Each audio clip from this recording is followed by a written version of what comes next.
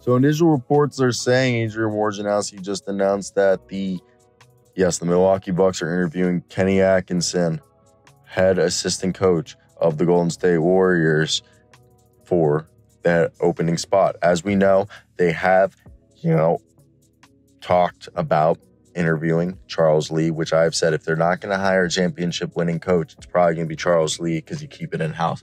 But my man, former Charlotte Hornets head coach, and he was actually Orlando Magic head coach for intern basis, and a lineage of the San Antonio Spurs, Greg Popovich coaching tree, James Borrego. So right now, there will be additional candidates and interviews Adrian Wojnarowski's putting out there, but we know Kenny Atkinson's there, Charles Lee, James Borrego.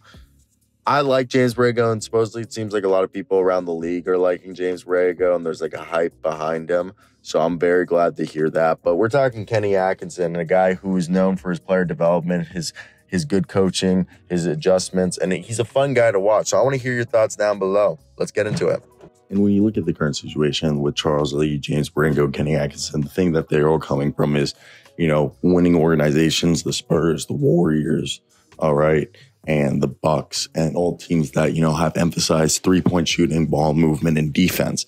And that's kind of what it seems like they're trying to do right here. And it makes sense to me that that's what they want to do. So I do think getting a guy like Kenny Atkinson or James Borrego, or even, Charles Lee as your coach is a good option. And supposedly more candidates are going to come out. I know we've all said Frank Vogel, Nick Nurse are us the main people, because it's just the natural assumption of where they would go, because that's where I would go. And again, more and more time will reveal what will go on and why. But that's where we're going to leave the video. If you hear my dog bark, I'm sorry. Yeah, I think it's definitely very interesting to see how it all plays out. Definitely.